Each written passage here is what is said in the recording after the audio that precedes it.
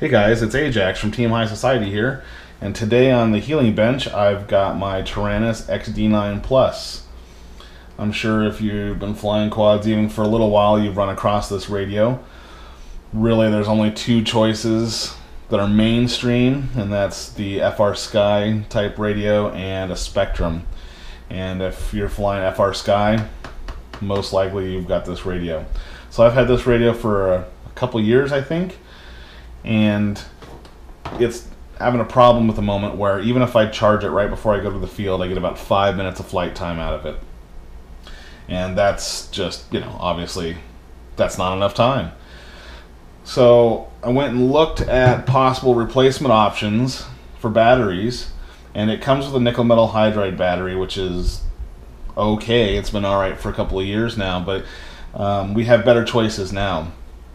And I've got the data sheet up here, and basically the operating voltage range is 6 to 15 volts.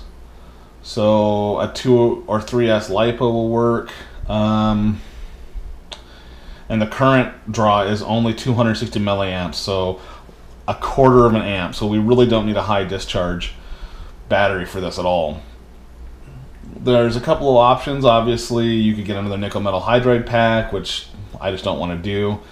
Or there's a LiPo battery, or you can get a LiFe, which is a lithium ion battery. Now, again, this isn't high discharge, and so there's a couple of advantages of an LiFe battery over a LiPo battery. They seem to have less fire hazard. Now, I haven't ever had a battery catch on fire without me doing something to it, but it has a since this is something that you kind of just throw in your bag and don't ever really think about, and it doesn't need a high discharge, I figured I'd go ahead and get an LiFe battery rather than a LiPo. Again, 6 to 15 volts, 260 milliamps, so really any type of battery, RC battery, is going to work. This is a 1500 milliamp 3S1P battery from Hobby King. I'll put the link in the doobly-doo. But it is an LiFe. It's got a 1C discharge, which again is really low. That's an amp and a half, so 6 times more than this needs. So let's see how hard it is to change out. First, let's take a look at the radio here. Pop open the back.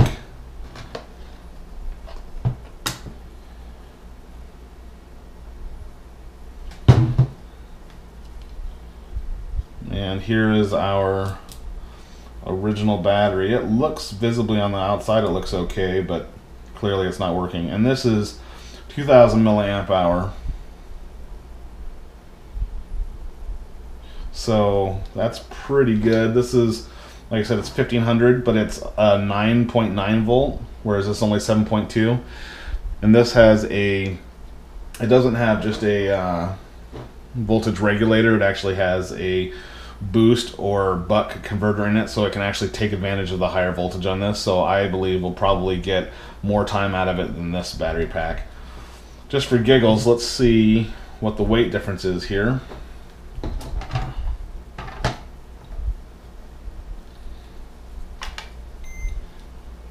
Not like we're flying the transmitter, but 166 grams for the original, and 115 for the new LiFe battery. So even though this is touted as a replacement or as a transmitter battery by Hobby King, none of the connectors that come on it are the same as this original pack. So let's just fix that right quick.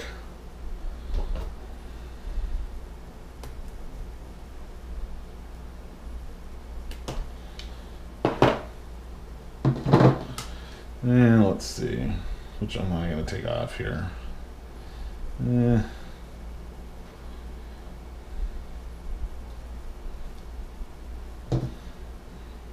Just do this one here.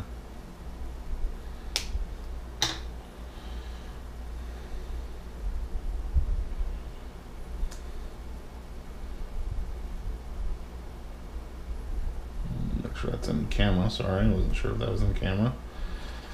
So I've just chopped that one lead off.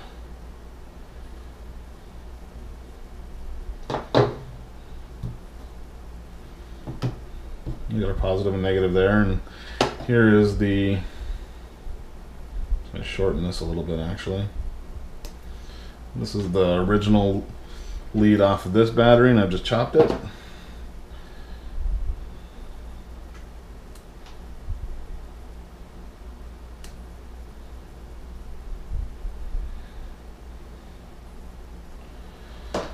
I'm going to turn on the soldering iron here.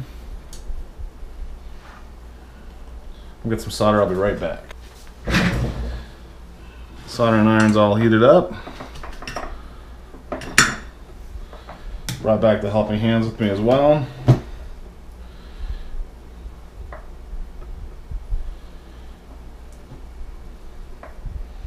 What we want to do here is just tin the ends.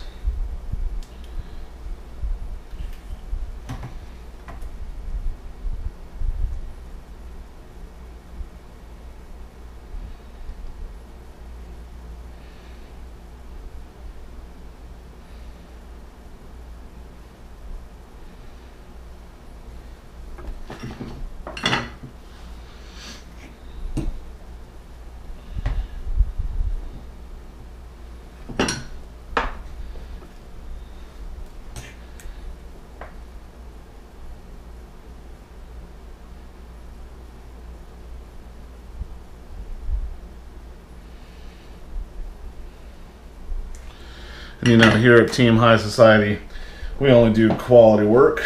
So of course we're going to get out some heat shrink here. And you know, color coordinated as well, you know, because of course. I'm going to slide that on leads here. All right.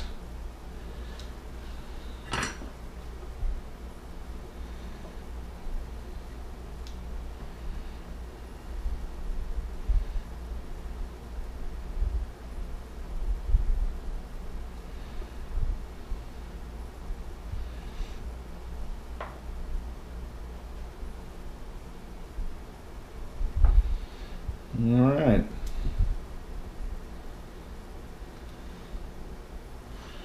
That's all there is to it. So I'm going to slide the heat shrink over these connections. And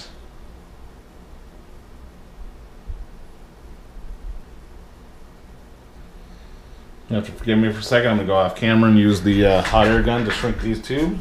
There's this heat shrink.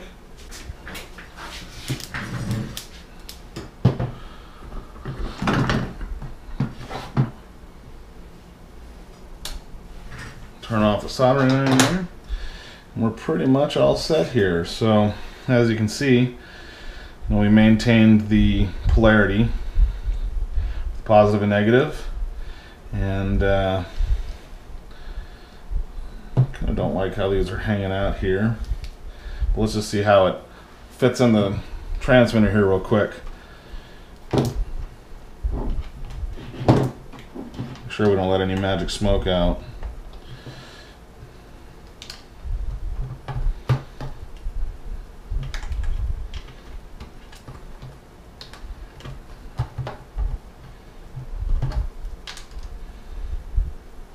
Curious, there's a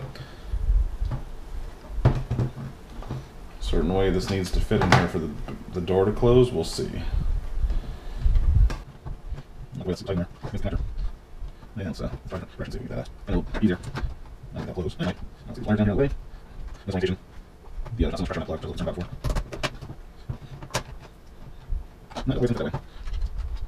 So it's like that.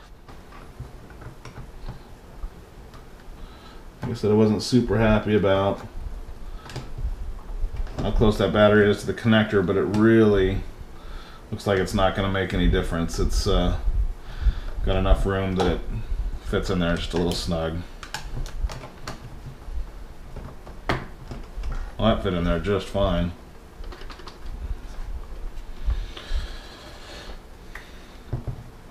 right, moment of truth. Let's see if the smoke comes out.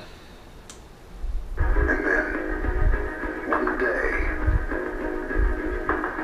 I got in. Awesome. You can see right there on the display, it says 9.9 volts. That is what a 3-cell LiFe battery is. 3.3 volts per cell, and it was a 3S. So, all right, guys, that was pretty much it. We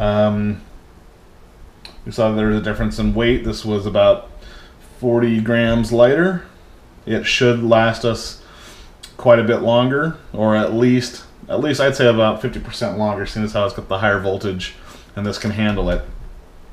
And it fit in there pretty well. I was, like I said, a little bit concerned with how that close it was to the battery connector, but it works out just fine. So anyways, this is Ajax from Team High Society.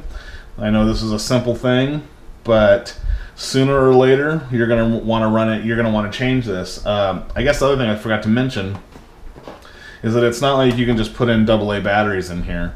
There's no methodology, you know, that doesn't have like little springs that you can put AA's or something like that. So really, you've got to have a battery pack ready. And don't be like me and lose 5 days while you wait for Hobby King to ship your stuff. Replace your battery before it's a problem.